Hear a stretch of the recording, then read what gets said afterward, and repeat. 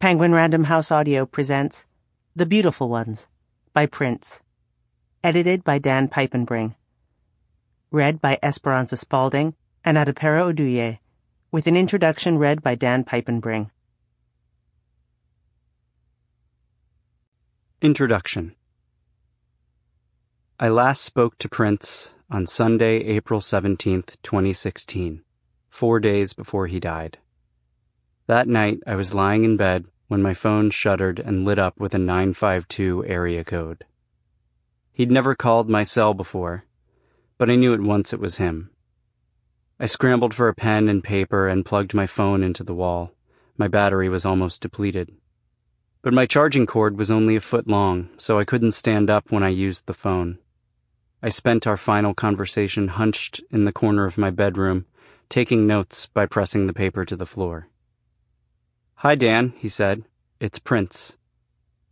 Much has been written about Prince's speaking voice, the strange, whispery fullness of it, reedy but low. Nowhere was this paradox more apparent than in that simple introduction. "Hi, Dan, it's Prince." He always used it. "I wanted to say that I'm all right," he said, "despite what the press would have you believe. They have to exaggerate everything, you know." I had some idea. In the months since Prince had announced that, quote, my brother Dan was helping him work on his memoir, I'd seen it reported that I, 28 years his junior and white, was literally his brother. But the news now was of another order of magnitude. A few days earlier, Prince's plane had made an emergency landing after departing Atlanta, where he'd just finished what would be his final performance, part of a searching, contemplative solo tour he called Piano and a Microphone. He'd been hospitalized in Moline, Illinois, supposedly to treat a resilient case of the flu. Within hours of the story breaking on TMZ, Prince had tweeted from Paisley Park in Chanhassen, Minnesota, saying that he was listening to his song Controversy, which begins, "I just can't believe all the things people say." Subtext, he was fine. Some residents of Chanhassen had seen him riding his bicycle, and the night before he called me, he'd thrown a dance party on his private soundstage, using the opportunity to show off a new purple guitar and a purple piano. "Wait a few days before you waste any prayers," he'd told the crowd.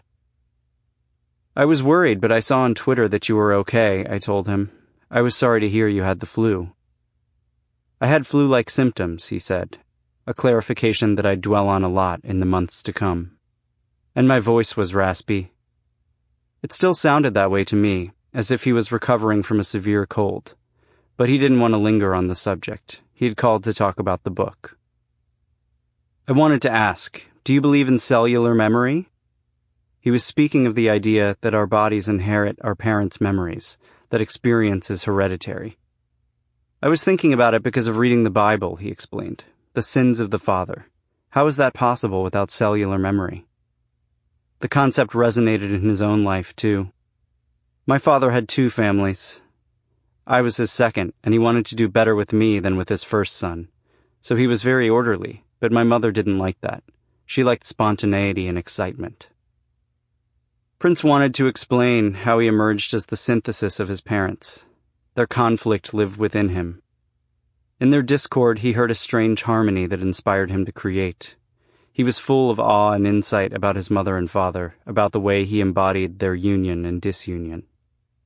"One of my life's dilemmas has been looking at this," he told me as I sat on my floor, scribbling away. "I like order, finality, and truth. But if I'm out at a fancy dinner party or something and the DJ puts on something funky, you'll have to dance," I said. "Right. Like, listen to this." He held the phone up to a studio monitor and played a few bars of something that sounded boisterous, brassy, and earthy, like a house party from many decades ago. "It's funky, right? That's from Judith Hill's new album. It's the first time I'm hearing it." He paused for a moment.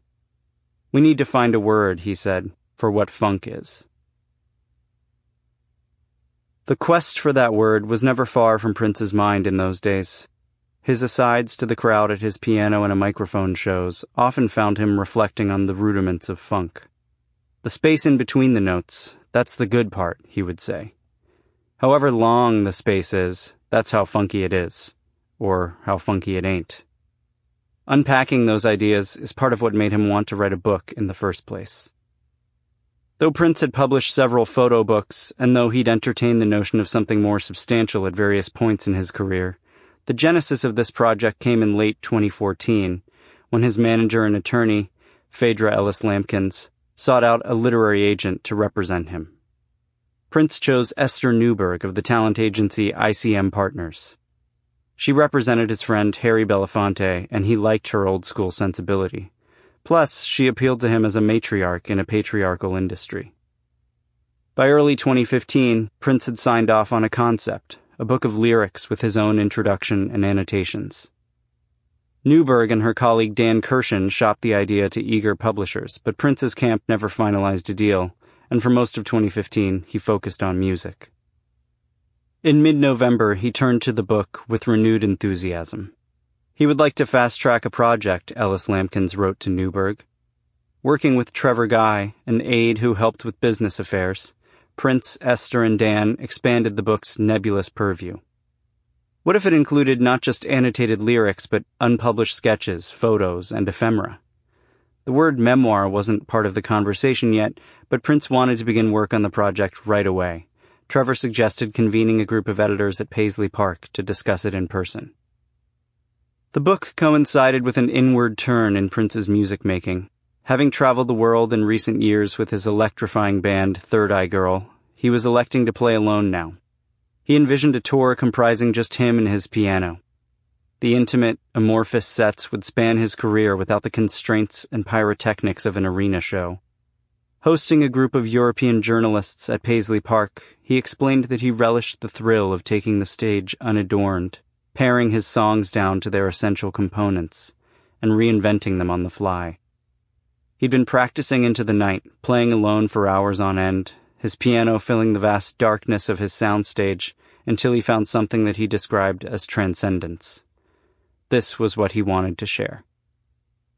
He'd booked dates across Europe when terrorists in Paris attacked the Bataclan, a concert hall he'd played 3 times.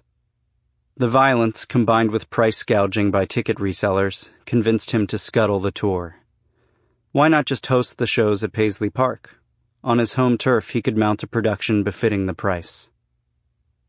As Prince's vision for piano and a microphone found clarity, his book began to take shape too. According to one friend, several of the people he loved and admired were falling ill, making him conscious of his own mortality. More than ever, he saw the value in telling his own story. On January 11, 2016, a few weeks before he gave his first solo performance, he invited 3 editors to meet with him at Paisley Park, where he'd explain his ambitions and decide which publishing house he wanted to work with. A meeting with multiple competing editors at the same time was an atypical arrangement, and then there were all the rumors they'd heard. Didn't he bristle at questions about his past? Would he eject anyone who used profanity or demand a contribution to his swear jar? Was it true you weren't allowed to look him in the eye? As soon as Prince walked into the meeting, any sense of trepidation dissolved. He was charming, engaged, even self-deprecating. "I ramble sometimes," he said. For the next 2 hours, he presided over a freewheeling discussion of his past, his musical philosophy, and his aspirations for the book. He wanted to write a memoir, he declared, a decision he'd arrived at so recently that even Trevor, who sat in on the meeting, was surprised by it. It would be called The Beautiful Ones, after one of the most naked, aching songs in his catalog. The story would focus on his mother, whose gaze was the first I ever saw, he said, and who had never received proper credit for her role in his success. He shared an assortment of objects with the assembled editors. He'd asked his sister Taika to send him old family photos, including many of his parents, and a family tree. He'd also tracked down the original cover art for 1999, a collage ornamented with cutouts of a phone booth, a futuristic skyline, and a nude woman with a horse's head. And he presented the first iteration of a screenplay, Dreams, that would become Purple Rain. One of the editors asked Prince about songwriting. It was fundamentally aspirational, he thought. You write where you want to go.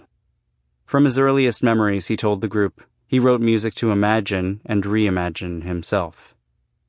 Being an artist was a constant evolution, not to mention a form of symbiosis with whoever or whatever surrounded you when you made music.